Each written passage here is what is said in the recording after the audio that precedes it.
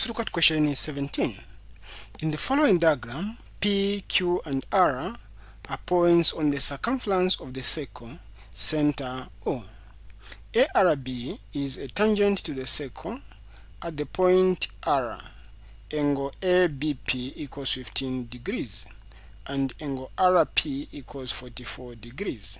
Find, question A, angle OPR,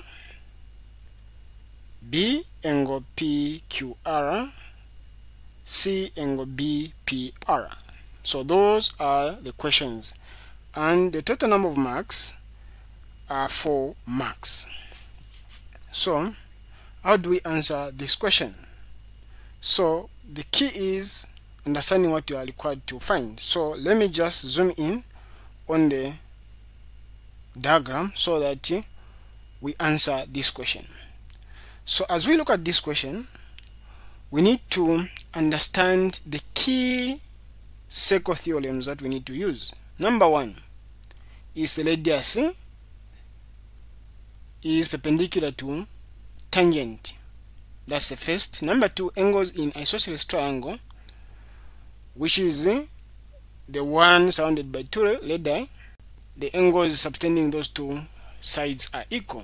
Then alternative segment theorem. Those are the key theorem that we need to use. So when I look at this one, I ask myself, which angles can I answer based on the information that I've been given?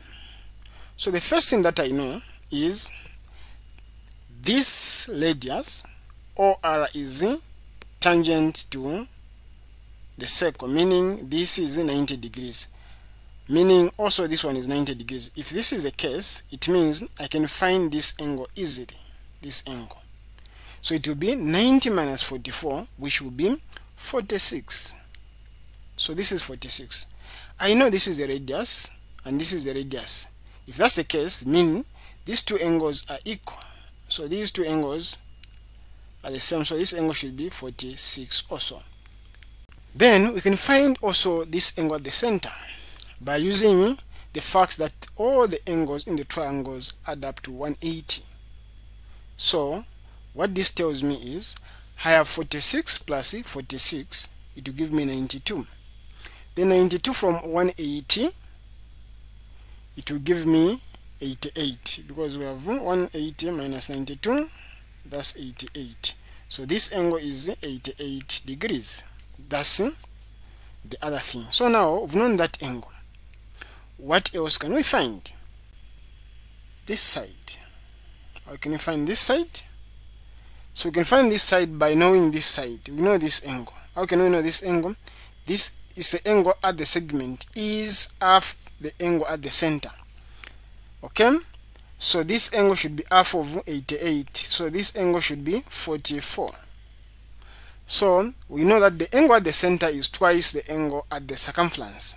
So if you know this angle is 44, then we can easily find this angle, because this is a straight line, so it will be 180 minus 44. Okay, then you can find this angle, so this should be 136. So if you know that is 136, then what else can we find? We can find this angle, this little angle which is here, this little angle here, and this little angle here, I'll call it Y, is an alternate angle to this. They should be the same, they should be equal. So how can I find this angle? Is to say 136 plus 15 plus this angle. Okay, so it will just be, I can use this space, to be 136 plus 15. So this will be 1, then 1, then 5, 151. So from 180, I need to subtract 151. This will be 10 minus 1, 9, then this is 7, 7 minus 5 is 2, then 0. So this angle should be 29, like this. If this angle is 29, then I know this angle should also be 29 by alternative segment. We would have found all the angles here that are necessary, And you know, if this is 29, then I can also find this angle, which is here, this angle. So it will just be 90 minus 29. This will be 1. Here is 8. This is 10. 1. Then this is 61. So this angle is 61. So you see now I found all the angles. This is somewhere you can use to find all the angles. So now let me just go to the questions. OPR. OPR is this angle. OPR. So we've already found this angle. What is this angle? OPR is 46.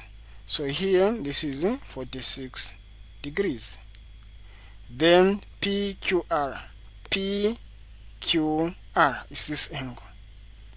It's the angle that we used, half of this angle here. So this angle is 44 degrees. Then we are looking for BPR.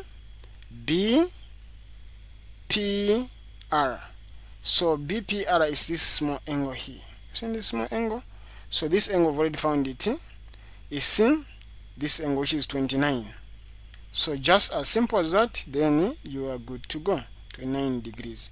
Then you get all these 46 degrees, 44 degrees, then 29 degrees. You get the 4 marks. So this is how you answer this question. Please join me as I look at question 18.